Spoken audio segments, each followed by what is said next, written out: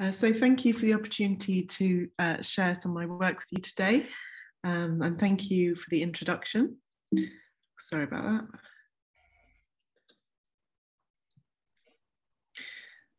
So some of you may be familiar with this visualization of how global temperatures have been warming over the last 150 years. So each stripe is showing us the average global temperature from 1850 through to 2020. And we can see in the last few decades, we've had a really dramatic warming in global temperatures. And this has coincided with a rapid increase in the global distribution of diseases like dengue. In the 1970s, there were around 9 countries around the world reporting severe outbreaks of dengue, and that number has now increased to over 120 countries. We're seeing dengue and other diseases transmitted by Aedes mosquitoes spreading into areas that were previously unaffected, and the World Health Organization estimates that around half the world's population is now at risk of these diseases. So this is an example of a collaboration I've been involved in called the Lancet Countdown. It's a global initiative which aims to track progress on health and climate change, monitoring over 40 different indicators across several different domains, looking at impacts, adaptation, mitigation and co-benefits, economics and finance. Et les bénéfices dans plusieurs secteurs économiques, politiques, etc. So we can see this time series plot is showing how the climatic suitability for malaria in highland areas has increased since the 1950s by nearly 40%, particularly in the African highlands, which are areas which have a low human development index. And on the map, we can show areas in red where we are seeing an expansion of the length in the transmission season. At the London School of Hygiene and Tropical Medicine last year, we published a modelling study where we were projecting changes in the length of the transmission season and the population at risk of the 2 major vector-borne diseases, malaria and dengue.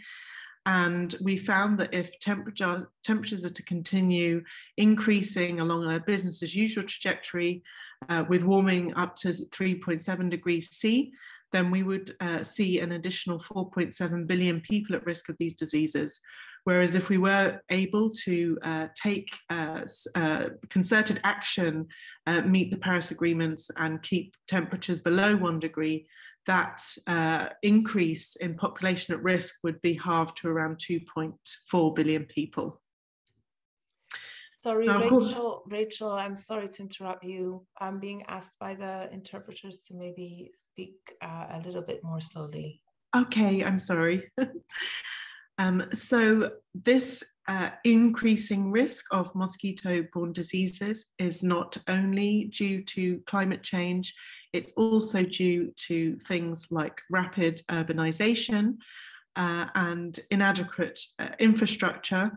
We can see here, this is a photo of one of the largest favelas in the city of Rio de Janeiro in Brazil. And we can see here lots of blue patches on the screen, and these are temporary water storage containers which are relied upon during water shortages and during drought events. And these kind of containers also serve as ideal breeding sites for the Aedes aegypti mosquito, which is the main vector transmitting dengue in Latin America. So we're seeing a combination of international travel and trade, which is allowing both humans and the mosquitoes to spread these diseases to new areas. The climate crisis, where we're seeing dramatically warming temperatures across the globe, which is allowing mosquitoes to establish themselves and then transmit diseases as they're introduced. And also an increase in the frequency and intensity of extreme climatic events due to climate change, which also changes the timing and intensity of certain mosquito and other climate sensitive diseases. So this is an example of some work done by Isabel Fletcher, who recently completed her PhD in my group, where we were looking at changes in the risk of reintroduction of malaria in an area which had experienced some intensive interventions up to the point of near elimination, but there is an increasing risk of re-emergence of malaria. And we found that climate was an important driver of falciparum malaria compared to vivax, partly due to more complex issues to do with relapses with vivax malaria. So we found that temperature explained nearly all the seasonality in falciparum malaria. And we also found that the temperature limits for falciparum have been increasing in southern coastal Ecuador, where we were studying the impact of climate and interventions on malaria. So this is a warning sign that those areas that may be near elimination or reaching elimination, the environmental conditions are becoming much more suitable, and we're seeing other pressures such as migration from other areas experiencing economic crises. So it's really important to be considering both the environmental and socio-political situations before abandoning efforts to eliminate diseases like malaria. This is an example of a scoping review. It was recently published by Tilly Alcania, who's a PhD student in my group. And here we were looking at evidence linking infectious disease outbreaks to extreme climatic events such as cyclones, droughts and flooding, and assessing the evidence and the agreement of the impact of things like drought on dengue or flooding on cholera, for example. And this is an example of some work by Sophie Lee, a PhD student in my group, who has been looking at the role of climate, connectivity and urbanization on the expansion of dengue in Brazil. So we've seen that dengue is starting to spread to areas that were previously protected due to geographical barriers, such as temperature barriers or remote locations. But thanks to the warming climate, particularly in the south of Brazil, and also the increased connectivity and more transport links to remote areas such as the Amazon rainforest, we're starting to see outbreaks of dengue occurring in these previously unaffected areas. So this is a piece that we published a couple of years ago in the BMJ, where we made some recommendations of strategies that should be taken to strengthen the global response to climate change and infectious disease threats. So these included recognizing the problem with a transdisciplinary lens, so considering One Health aspects, looking at the environment, animal and human health altogether.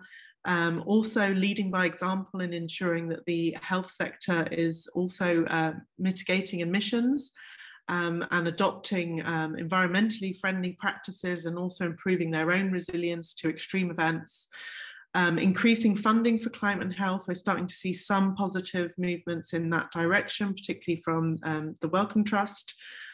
And improving the use of data and analytics to build strong decision support systems, including training, infrastructural investments, and increasing the use of environmental information in early warning systems.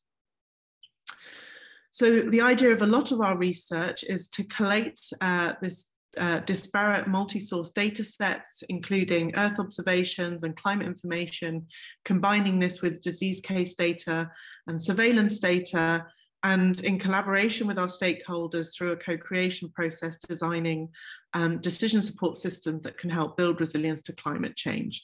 So thinking about how we can translate this global information from satellites and other sources and really make sure it can be usable at the local level.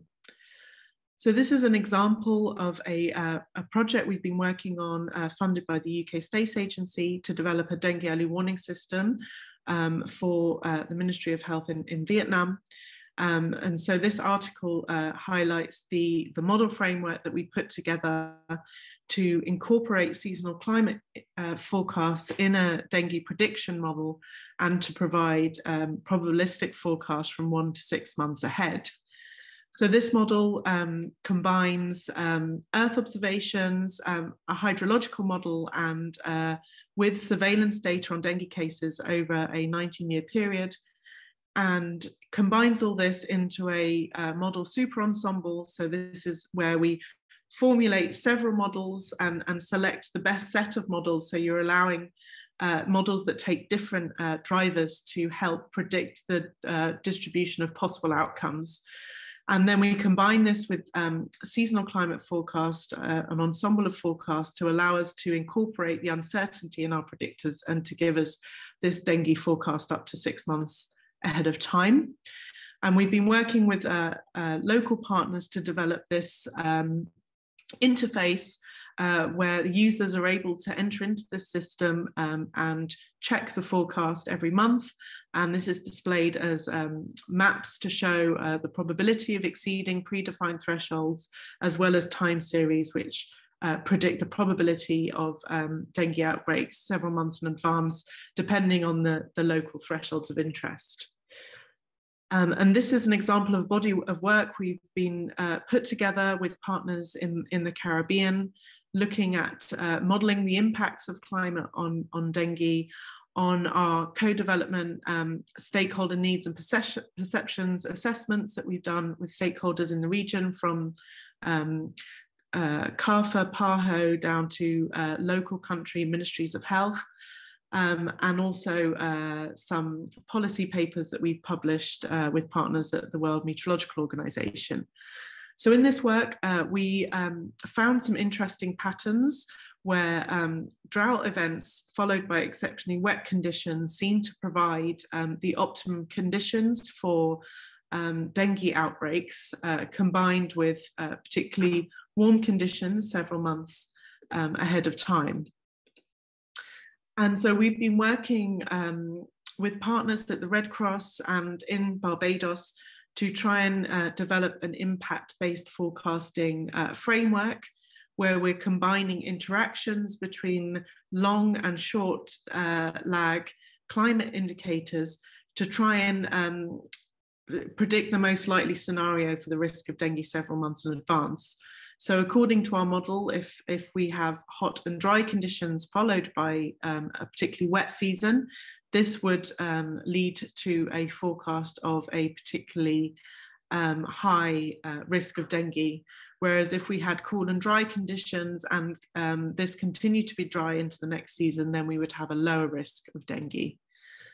And this work has been mentioned and incorporated in the Caribbean Health Climatic Bulletin following a drought event that was observed in 2020, followed by a forecast of exceptionally wet conditions in the Eastern Caribbean. So this led to a warning for dengue control teams to be particularly aware of controlling any potential breeding sites that may arise from mitigating the impacts of drought through water storage. And in terms of implementation, there are several challenges, particularly how we translate these probabilistic forecasts into some risk framework. So we've been looking at the other climate services that are provided by the meteorological services in Barbados, where they predict, for example, dust haze and other climate sensitive outcomes. And this tends to be accompanied by this impact matrix, where you combine your confidence in your forecast or warning with the severity of the impact to then provide some sort of advice to stakeholders, which may be range from no action to be aware, be prepared, and take action. So this is something that we're currently working on. And the other big implementation challenge is the lack of technical capacity and financial resources to really build sustainable systems. So through a study led by Anna Stewart-Ibarra, we found that there was particularly a lack of skills in certain processing of environmental GIS and climate data, and of course in financial resources to be able to employ experts to work between the health and climate sectors.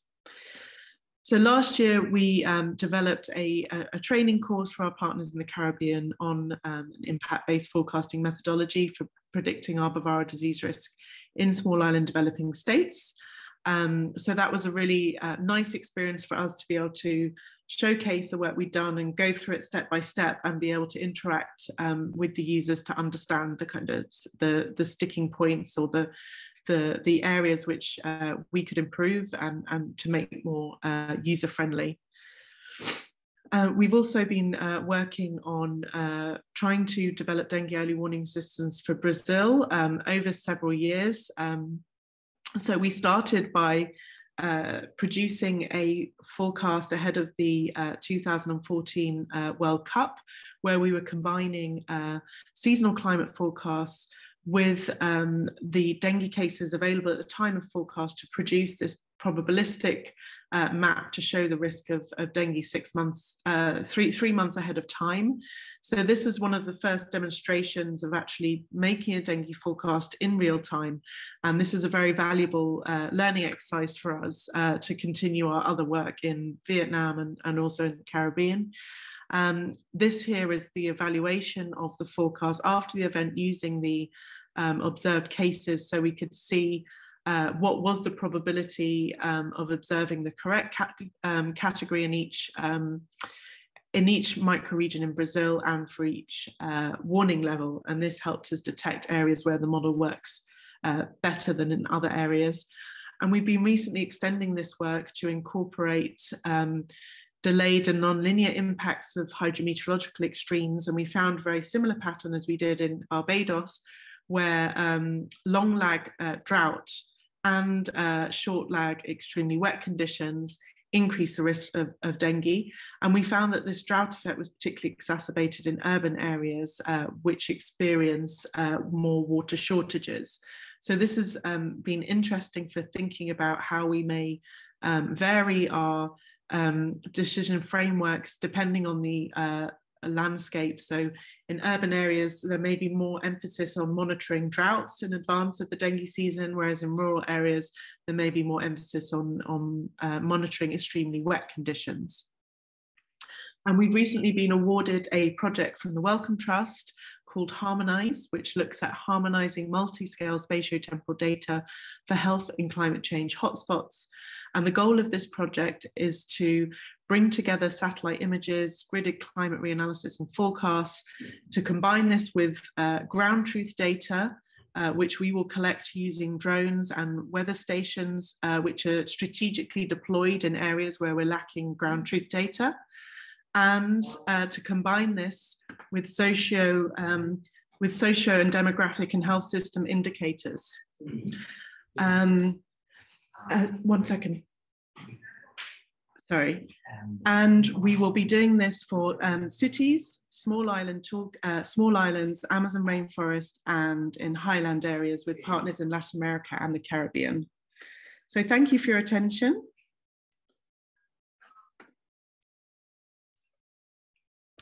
Thank you.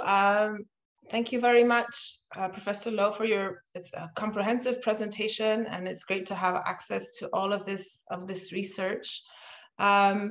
So yeah, I want to encourage again the participants or even the panelists, if they have any questions at this stage about your presentation on the global environmental change and infectious disease outbreaks.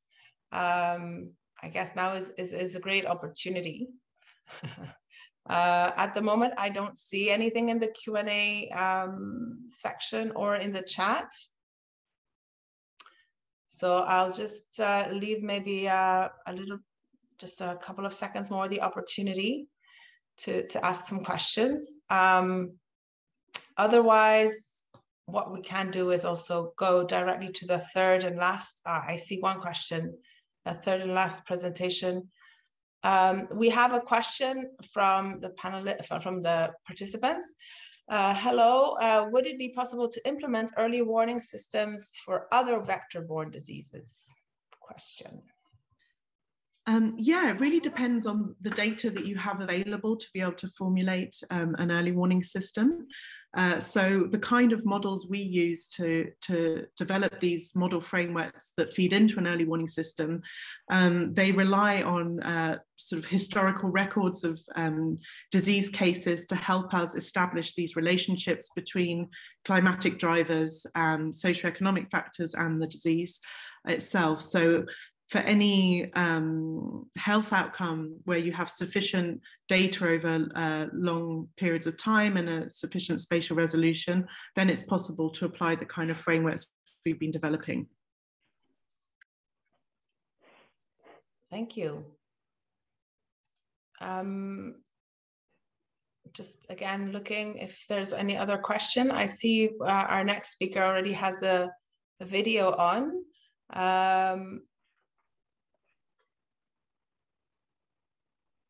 I see that. Is it? Thank you. You're gonna. Thank you for your answer, Rachel. Okay, great. So I see a lot of commonalities also, no, between the messages that you were giving through your presentation, with a presentation from Dr. Hortmans. What would for you be, Rachel, like the main takeaways that you would like to give our participants, like the top three, maybe? I'm putting you on the spot here, but. Sort of take-home messages for developing these kind of, I think the key is really that sort of co-creation, co-development stage. So there's no point trying to develop a model without really speaking to the people who are going to use the model, making sure it's sort of problem-based, user-driven research.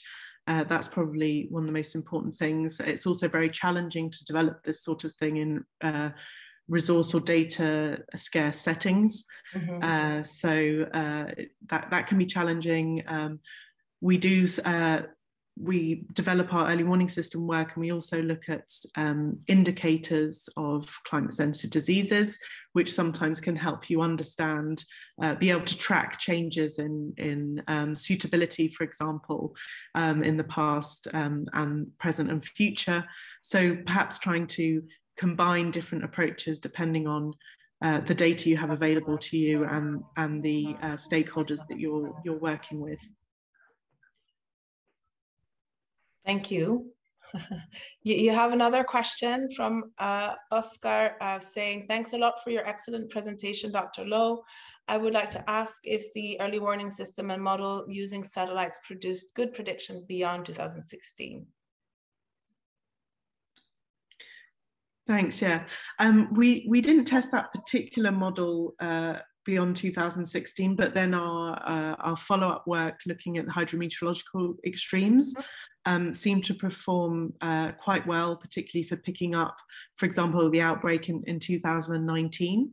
It did, after 2016, things became more challenging in Latin America and the Caribbean due to the introduction of Zika and dengue, Zika and chikungunya, which meant that a lot of the suspected surveillance data was not necessarily reliable. So that's definitely been a challenge for prediction in the region since around 2015. But yeah, in general, the model seems to do a reasonably good job at picking up those big epidemics. Thank you very much, Dr. Lowe. Professor, sorry. Thank you for your answer. I think I don't see any other questions at this point. So again, maybe if you can stay, if you have time to stay, perhaps more questions will come at the end. So thank you again.